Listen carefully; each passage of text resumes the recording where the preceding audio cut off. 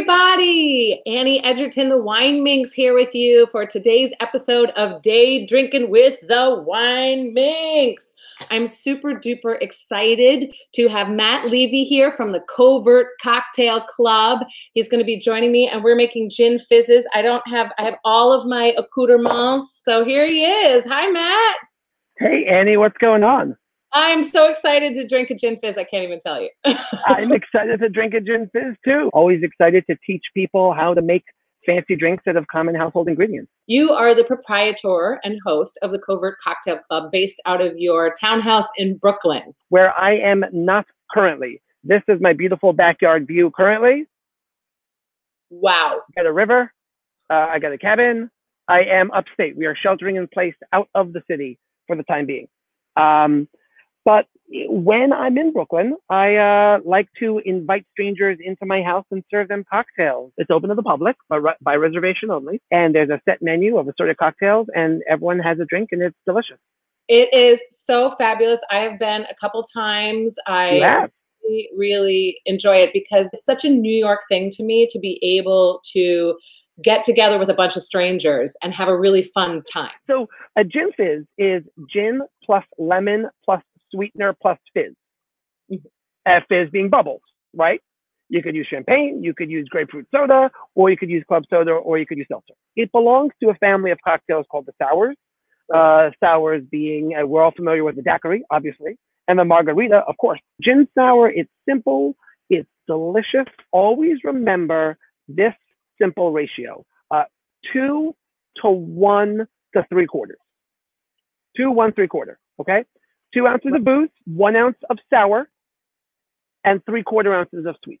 It's lovely and beautiful up here, but it's the internet connection is not always the best. Cabin rustic, it's okay. You can see what's going on here. I can totally see what's going on, and I love the cabin rustic. It's charmful, full of charm. Here's my little cocktail setup ensemble. Love it. I've got my shaker. I've got my gin. I've got my egg. Because we're upstate, you can actually see the chicken poop on the egg. Right? I love it. And I got my sour. And I've got my sweetener. Sweetener. I'm right with you. Cool. So we're doing this together, right? Excellent. Yes. Fantastic. 2 ounces of gin. It's important to fresh squeeze your lemon juice. Each lemon has about provided it's your typical lemon, has about an ounce worth of juice. Citrus juices start to go bad within 12 to 24 hours of juicing them. So it's good to fresh squeeze when you're making cocktails for like the ultimate experience. But we want an ounce of that. An ounce of it, because if keep in mind, it's not called a gin sweet, it's called a gin sour. So that's why you want to have slightly more sour than sweet. You made a rich syrup rather than a simple syrup. Am I right? I did on your recommendation. So no, if you don't know, simple syrup is 1 to 1, like a cup of sugar and a cup of water, and a rich syrup is 1 to 1/2. So a cup of sugar to 1/2 a cup of water. Slowly. Because it's thicker, because it's more viscous, it'll have a richer mouthfeel on the final cocktail. Oh, love that. The egg white's the interesting part, because first off, it makes it very fancy because you can do the fancy kind of egg white drip back and forth through the shell so you don't get the yolk in. If you were to put the yolk and the white in, it'd be called a royal fizz, interestingly enough. Ooh. I was considering going to put in a little bit of bitters just to amp up the savory profile of the drink. Bitters, they come in different, they're basically like the salt and pepper of cocktails. Right. Common ones are Peychaud's and Angostura and orange. I happen to have a bottle of peach citrus bitters. Homemade? Homemade by a friend of mine, the former beverage director of the Waldorf Astoria, Peacock Alley Bar. He's a fancy guy. Frank Haifa. He's a wonderful person. You prepped me, so I have some bitters too. I have a dropper. How many drops? Put in a 1/2 dropper's worth. So fill the dropper up halfway and put in 1/2 of it. Or fill it up halfway and put the whole thing in. Right, got it. Now, mine are Brooklyn hemispherical bitters. They make a fine product. I don't know where they came from. They're rhubarb. You want to bring a little bit of the savory flavors of the lemon and of the juniper and the gin out of the drink. And that's much in the way you salt meat before you cook it on the grill. it bitters accentuates the cocktail flavors. Here's where things get exciting. Whenever cocktails are being shaken with an egg white, it's good to do a double shake. Right. All right. The first shake is called a dry shake, which is all the ingredients and no ice. And then you add ice for the wet shake. And by shaking everything without ice, you're basically emulsifying the egg white, and that creates a frothier head in the gin fizz after you pour it. Love it. Does that have to be fancy? Ooh, ooh, I feel like we should have music.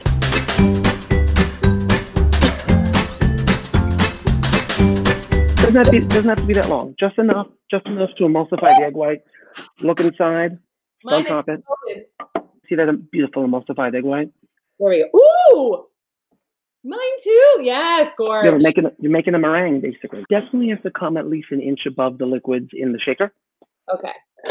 Also, a good tip now would be to prep your serving glass.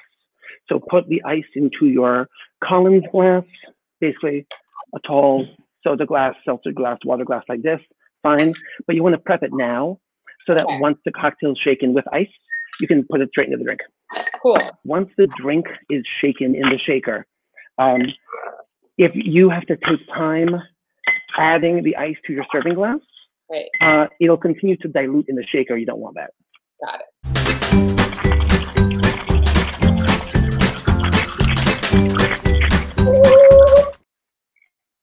Baby, just get it in there.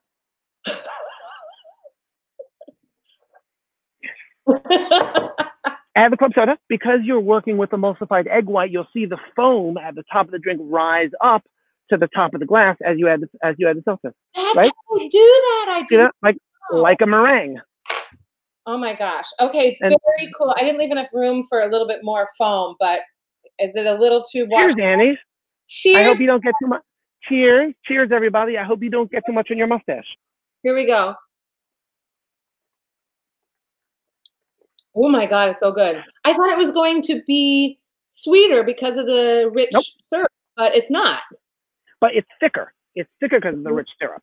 Is that kind of like velvety, rich, smooth, luscious, luxurious mouthfeel. It's so good. This is just lifting my spirits. And we all need some spirit lifting nowadays, let me tell you. Yeah, and this is pretty dangerous because it doesn't taste alky to me. It's not very spirit forward. But it only has 2 ounces of alcohol. Most typical run-of-the-mill cocktails nowadays have like 3 to 3.5 ounces. You could pound through 3 or 4 of these probably before dinner time, and only then start feeling the effects. Thank you for teaching me and making it not so scary to play with like egg whites and stuff that I wouldn't maybe try at home. And if the yolk falls in, oh no, now you've got a royal fizz. It's not that big of a deal. If you put in too much simple syrup, next time dial it down. It's all about teaching yourself. I'm a self-taught home mixologist, and I got to be good at it because I found myself at home, being a father of 2 kids, and living where I live in Brooklyn. It's a stretch to any kind of nightlife, and I'm generally thrifty. So I'd rather buy a bottle of booze and teach myself how to make cocktails than go to bars and have their cocktail. What really ramped it up for you? What was the thing that like was the tipping point for you when you're like, I'm doing this full time, I love it? So it was my brilliant and beautiful wife's idea to start a speakeasy in our home. And I'm like, okay, honey, whatever you say. It was just another small step from making cocktails for myself, my wife, and my friends to making cocktails for strangers and engaging in conversation with them. And then the New York Times happened, and then everything. And then the New York Times happened. Yeah. And then shit got cray-cray. You're now doing virtual. All the participants will have pre-ordered the cocktails that will be delivered to them that chilled that afternoon, evening.